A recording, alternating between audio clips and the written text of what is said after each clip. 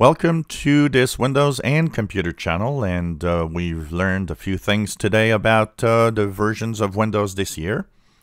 Of course, one of the things we already know is that 21H2, the next version of Windows 10 coming in the second half of this year, will be a big update with lots of changes and features.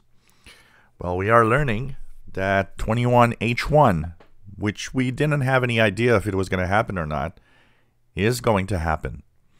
So what we have learned is that a document where, enthusiasts are looking at everything at Microsoft trying to find information. And one of the leaked information that they found is that the 21H1 is a thing, and it's going to be build numbers 19043. Now let's look at this for a second.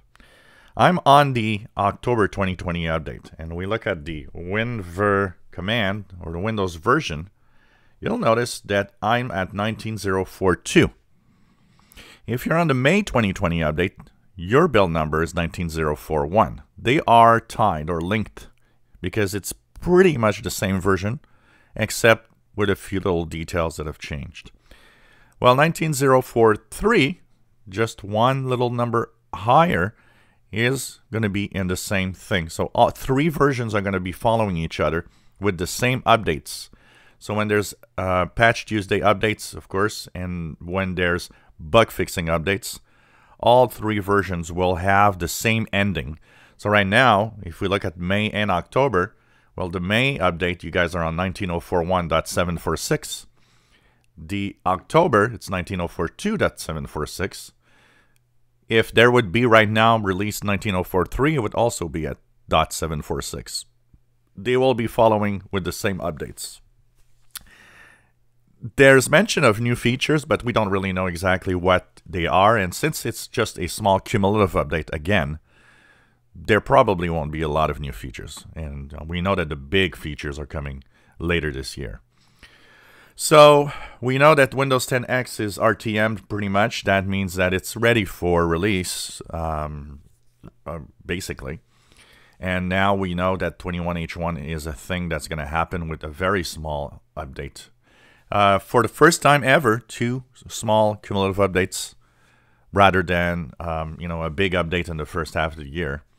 In the past couple of years, we had the major feature update was the first version of the year. In the end, the second half of the year was a small cumulative update. Well, this year, it's now going to be reversed. They're changing that. So that means that we'll have that small cumulative update, which I think everybody likes because, gives them more time with what's happening. And these cumulative updates are smaller, so there's less chance of anything going, wrong with the update. And we'll focus now on the second half of the year when the next build will actually be available, 21H2, and all the big features that will be in there. If you enjoy our videos, please subscribe, give us thumbs up. Thank you for watching.